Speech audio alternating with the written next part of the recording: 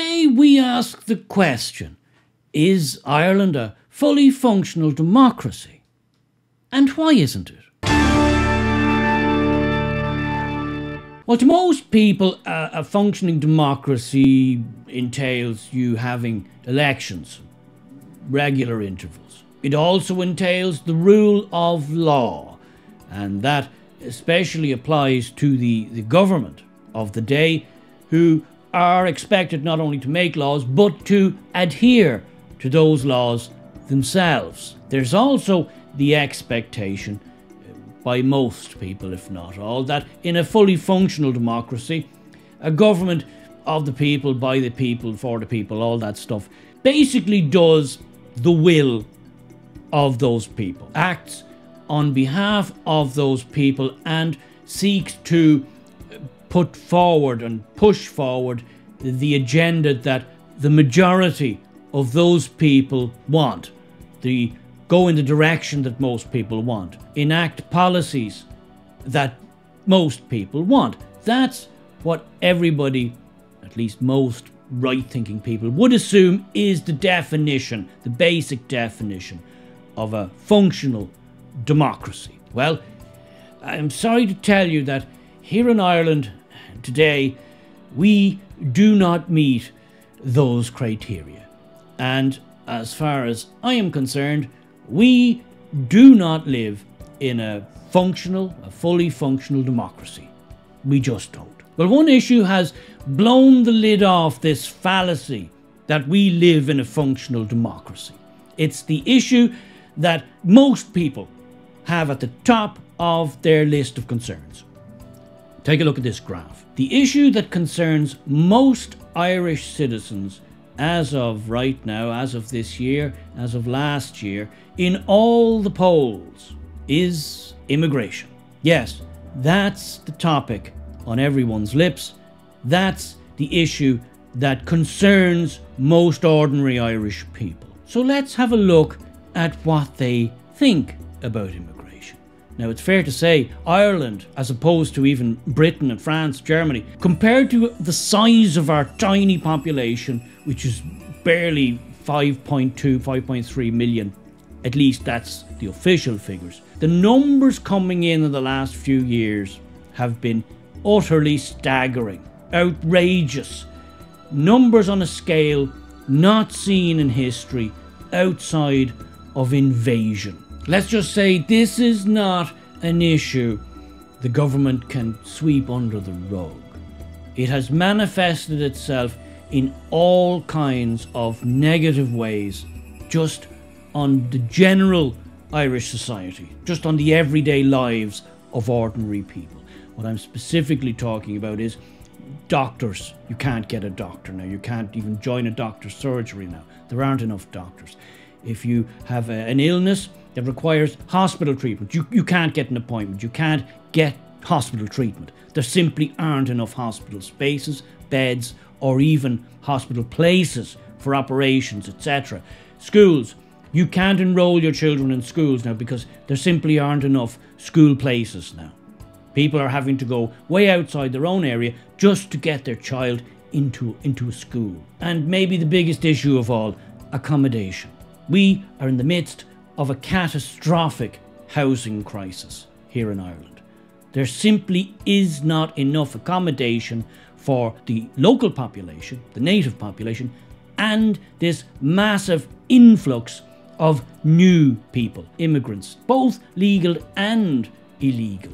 There simply isn't enough places for them to live. And figures just released yesterday have shown, as if to put the icing on the cake, that we are building new homes, new houses, new accommodation at a quarter of the rate that they are needed. At a quarter of the rate of the new arrivals of people who need those units. A quarter, 25%. Immigration, the demand for housing now is 4 times the supply. It's absolutely crazy. And that's why in all the polls for the last few years, there has been an overwhelming cry from the general public to cap immigration, to stop immigration, to control immigration, to slow down immigration. Over 3/4 of the population desperately want the government to do this and to enact policies to make this happen. But they point blank refuse to change course. The freely expressed wish of over 70% of the Irish population is being willfully ignored by the government of the day. And if you think that's not bad enough, and bad it is, all the major opposition parties in Parliament are also set to continue to ignore these people, to ignore the wishes of these people. So not only have you got the government in power, which is trampling on the wishes of the people, you have all the opposition parties also willing to trample on the wishes of the majority of the people. Now I ask you this, how is that by any stretch of the imagination a properly functioning democracy? You can vote for any of the main political parties and you get the same result. You get the same dereliction of duty. You get the same ignoring of the will of the people. That isn't democracy. That is tyranny. North Korea has elections, but they always end up with Kim Jong-un. The German Democratic Republic, East Germany, they had elections, but you always ended up with the communist East Germans. The Soviet Union, well, they had elections too. You could vote for anybody you liked. They had an array of candidates, men, women, of all ages, but they were all members of the Communist Party, so you always ended up with a communist government. They all had elections. The elections were designed so that nothing could change. The elections were designed not so that the will of the people could be enacted, could be listened to, and could be acted upon. No, the elections were designed so that nothing could change. So that the ruling elite stayed the ruling elite. So that the policies that the ruling elite wanted became the policies ad infinitum. The will of the people simply didn't matter. But allowing them to go to the polls occasionally seemed to be good for morale. So let them go to the polls, just as long as nothing can actually change. As Joseph Stalin once famously quipped, doesn't matter who votes, it matters who counts the votes. This is a facade. This is little more than theatre. It's performative art. We go to the polls, we put our little X on the boxes, we put it into the box, it all looks great and everybody smiles and nods at each other and thinks, isn't this marvellous? We live in a fair and free democratic society. No, we don't. No, because it doesn't matter where you put the X. The result is always the same. Nothing changes. The will of the people is very, very clear. We know it. They know it.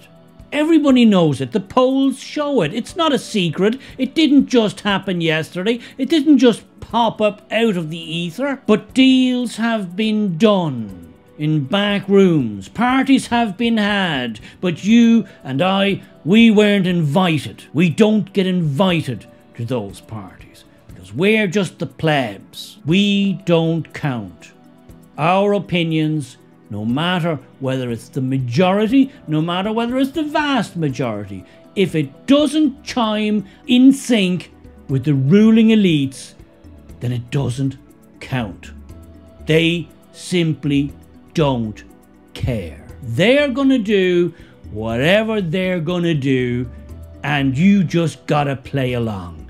And if you don't like it, they'll use the force of the law to come down on you like a ton of bricks. They'll smear you as an agitator. They'll smear you as far right. They'll smear you as being fringe. They'll smear you as being a bad person. Well, I choose not to play.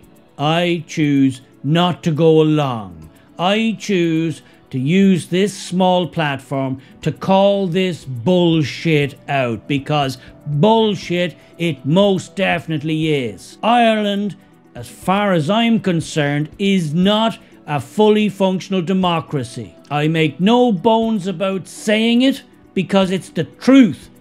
I can vote for anybody I like and I don't get what I and the vast majority of my countrymen and women want. We don't get it because they don't care. They're not interested in the people that vote for them. They care about themselves, their own careers, their paymasters, the EU, the UN, the globalists. It's what they want that matters. It's what they want that gets implemented. You and I, we're just worker ants. Our function, as far as they're concerned, is to just work, consume, and then die in a timely fashion. All to be replaced by other worker ants, possibly from other places. They don't care. To them, it's just a big anthill. Well, I say no. Ireland is a sham democracy. Ireland is a fake democracy. We started off from humble beginnings. Our ancestors, who led often short and brutal lives, carved this country out of rock, out of granite, in the hopes that it would lead to better things, better lives, better conditions. And look where it's led us. We are now a banana republic. Enjoy your stay.